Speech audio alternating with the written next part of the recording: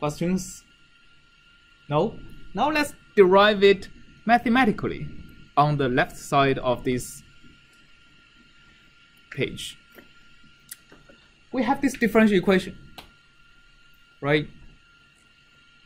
And I think I need to add a constant to the derivative term in order to match what we have. So I think I have to multiply a half over t onto the derivative term so that the equation I ended up is going to match the physical problem.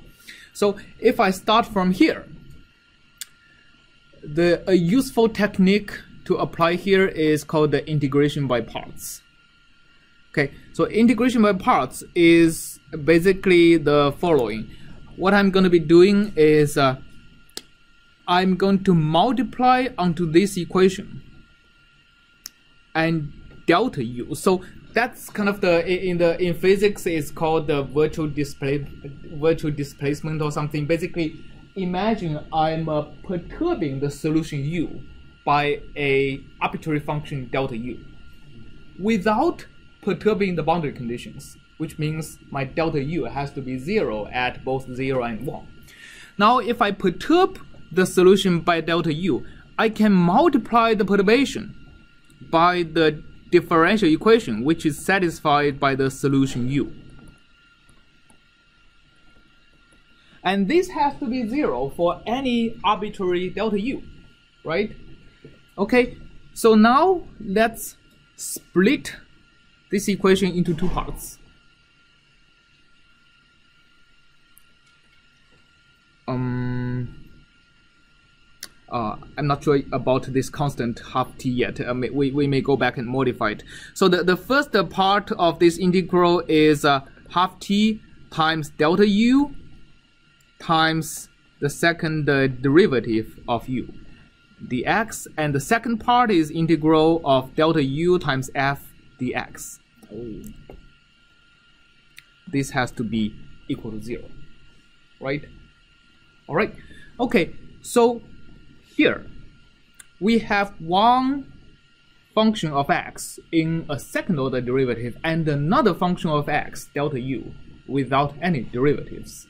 Is there any way to equalize the amount of differentiation we are taking to these two functions? Is there a way to take one of the derivatives that applies to this function and apply it to that function?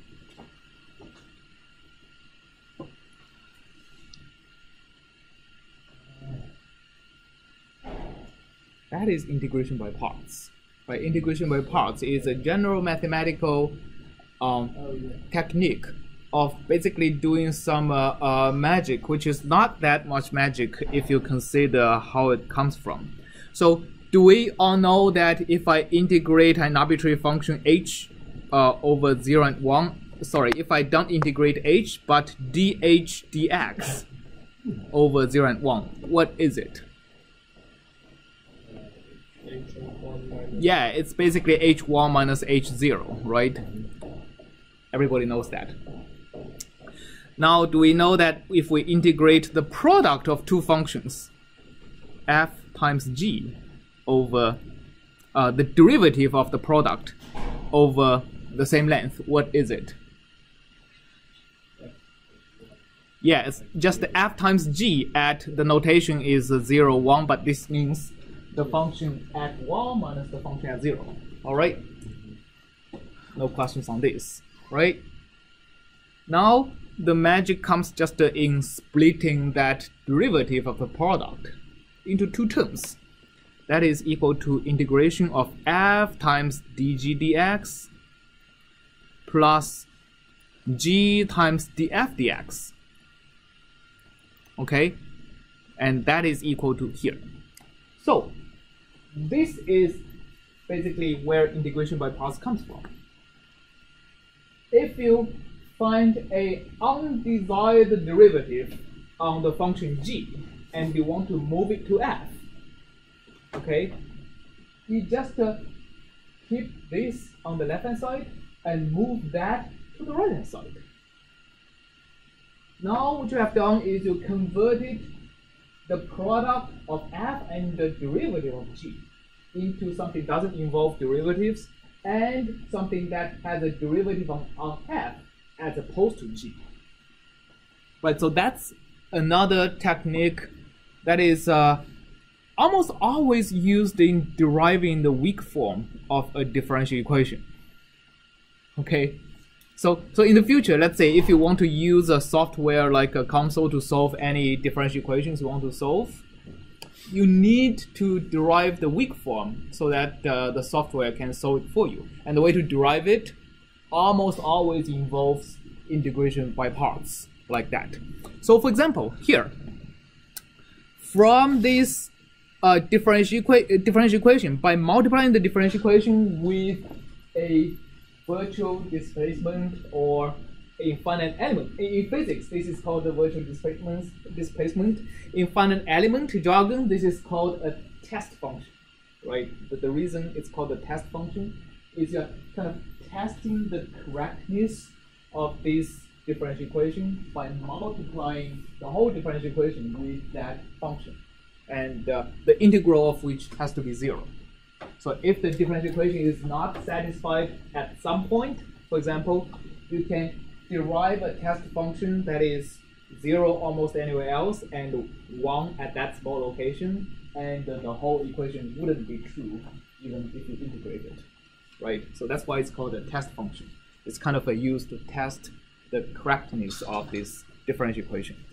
Okay, so what we have done is we multiply the differential equation with the test function, and we split the terms, and we apply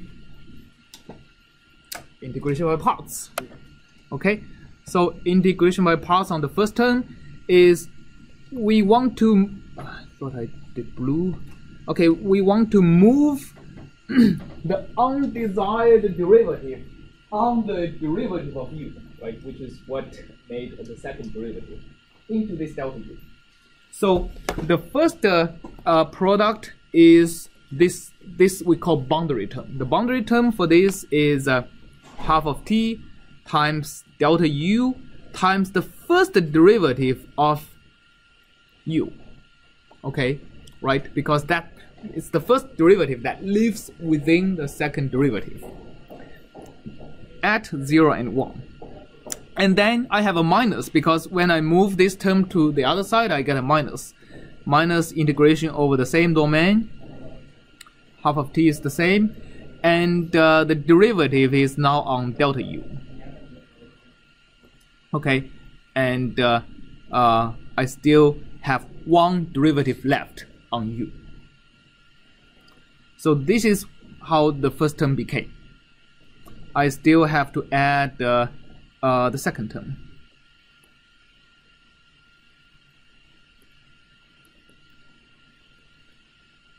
Okay.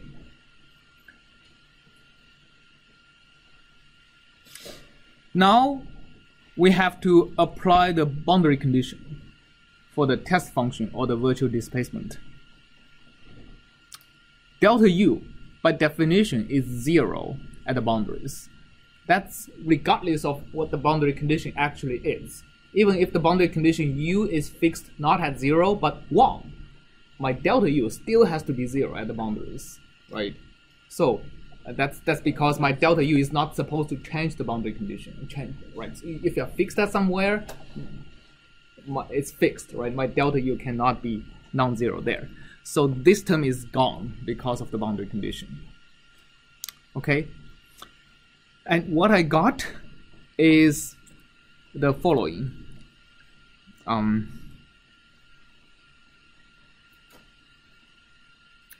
Right. I think the constant I multiplied is actually shouldn't be that. Now I think I know what constant should I multiply. Instead of multiplying by half t, I should multiply by minus t. Okay. So let's change this. Let me actually take a different color to my correction. This should be minus t. Okay. So instead of half t, I should have minus t here, and I should have minus t over here, so that here in the boundary term I have minus t, and here I have plus, and instead of half t, I have plus t. All right. Okay. So now I have derived the weak form. Okay, this is actually the weak form of the differential equation I have written down here.